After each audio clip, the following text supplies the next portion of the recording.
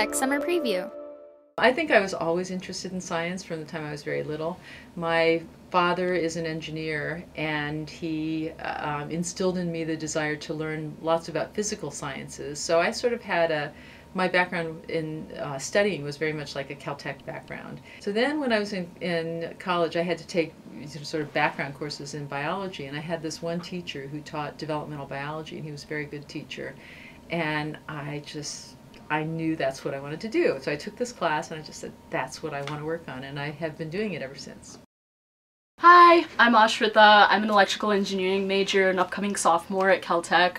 And this summer I am working at Caltech's Joint Center for Artificial Photosynthesis. I chose to be in engineering because you can have an engineering or a science background and go into any subject later on, and that's what I love about it. When I was growing up, I always wanted to be an astronaut. I guess when we were in kindergarten that was acceptable, and over the years that became a little bit weird. During high school I had different subjects that I liked and disliked, and I guess I stood by math and physics because that always came easy to me. I had to work hard, but it was definitely way better than, say, history or politics.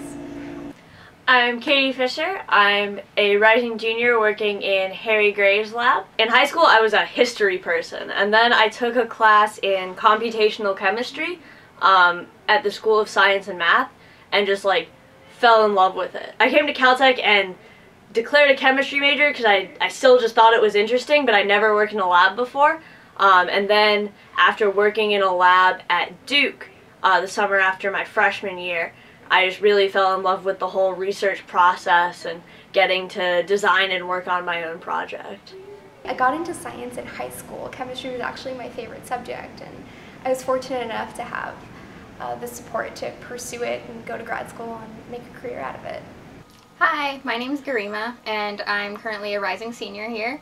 I'm majoring in mechanical engineering and minoring in aerospace engineering. This summer I'm doing a project with Professor Kirschvink, who's in the Geological and Planetary Sciences department, and we're working on building a stage that will help us look for lightning strikes on Mars, which may confirm or deny the existence of water. I chose the STEM field because I really like math and science, and since the third grade I wanted to become an astronaut, and that dream never really changed for me, so it sort of easily led to the math and sciences, but I specifically chose engineering because I really enjoy building things. It's very satisfying to see something that I made with my own hands. So, when I was in high school, I was looking around.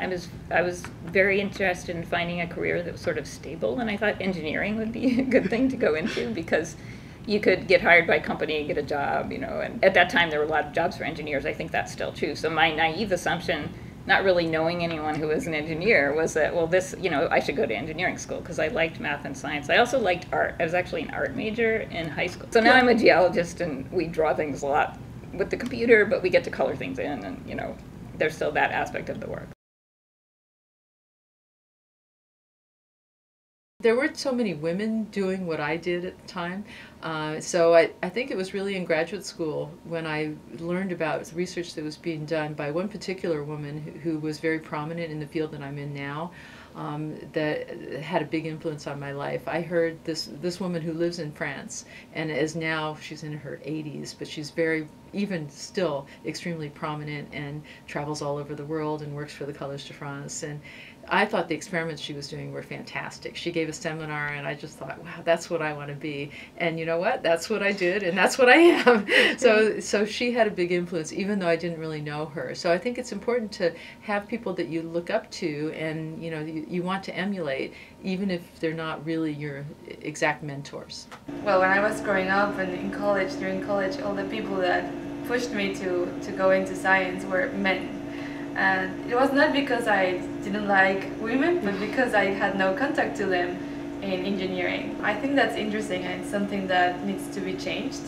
Right now I do look up to many different women that are in campus and are professors here. For example, Professor McKeon, who was my professor a couple of terms ago. Besides of her being a pretty knowledgeable person and being such a good professor, she was pregnant during that term that I was a student of hers. And she was really professional, never missed class, And I just look up to her because whenever I have to be in that position of having kids and a family, I don't want to have that balance that she seemed to maintain. My female role model would probably be Eileen Collins. She's incredible. You've probably never heard of her, but she was the first female pilot and first female commander of the space shuttle. And she's gotten the French Legion of Honor, which is a really big deal. And before she was an astronaut, she was also a test pilot, which is awesome because you risk your life on a daily basis, and that's just really cool. And, you know, flying is cool too. On top of that all, she's also very humble. So she's a really great person, and I hope I can do as much as she did.